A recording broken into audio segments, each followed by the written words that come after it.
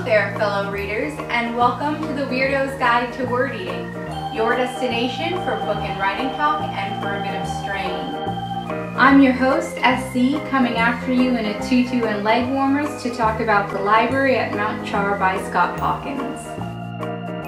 The Library at Mount Char is a contemporary fantasy about a modern American family of librarians that falls apart in the absence of their father.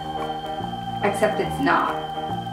What I mean is, this is a story about a group of orphans taken into the home of a man they call Father and tasked each one to become experts in a catalog from Father's highly unorthodox library. So Father's catalogs include things like death, medicine or healing, war, and our main girl Carolyn's catalog is languages.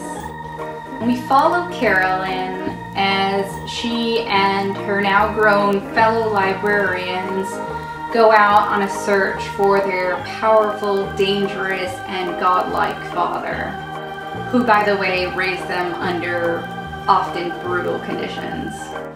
But finding him means interacting with the world outside of the library they've been isolated within all their lives.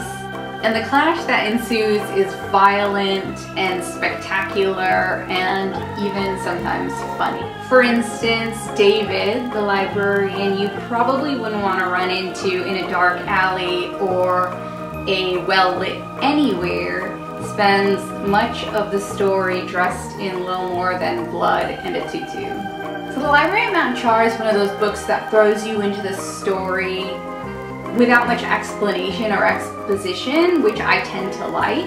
It lends this immediate mystery and propulsion to the story, so right when you get into the book, you're off and running. It's not always easy to execute this sort of method, especially with a story that involves such an unfamiliar and alien culture. In this case, it would be the Palapa culture in which the librarians were raised. But Hawkins' execution was pretty stellar, I have to say. I love learning more about each librarian's often heinous education under their father's rule and figuring out how it came to be that they developed into these somewhat strange and frightening creatures. While I had a sense of what was unfolding as a result of Father's disappearance, I had to keep picking up on clues to get the full picture, and even then the story didn't end the way I expected it to. There were some areas of the book where the exposition did sort of take me out of the story, especially later in the book when some of the backstory had to be revealed and it became a kind of questions and answers type scene, but there was plenty of action and mishaps and showing rather than telling to make up for those rarer moments. I didn't even really know who to root for as I read, which is strange for me because I tend to gravitate toward character-driven plots, and I get a lot of my satisfaction out of rooting for one character and anticipating the downfall of another, but that's not always the case. And Hawkins is really good at giving you flawed characters.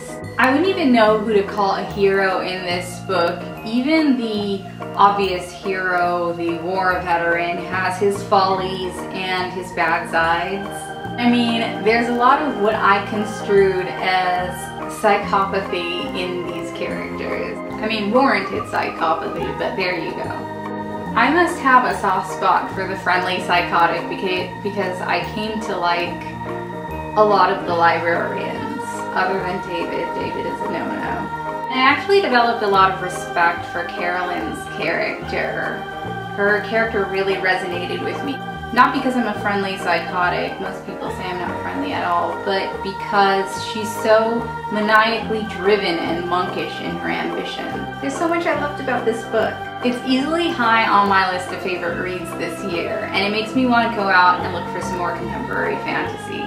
Speaking of which, my current reads are An Ember in the Ashes by Sabaa Tahir, A Tale of Highly Unusual Magic, that's a middle grade read by Lisa Papadimitriou. Let's Pretend This Never Happened, a mostly true memoir by Jenny Lawson, And I just finished Clockwork Angel by Cassandra Clare, which is book 1 of her Infernal Devices series.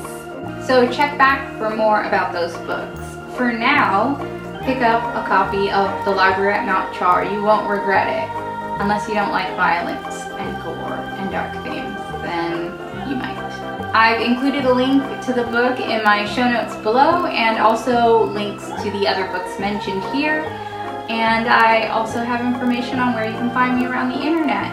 Thank you so much for joining me again at the Weirdo's Guide to Word Eating, and I'll see you next time. Bye!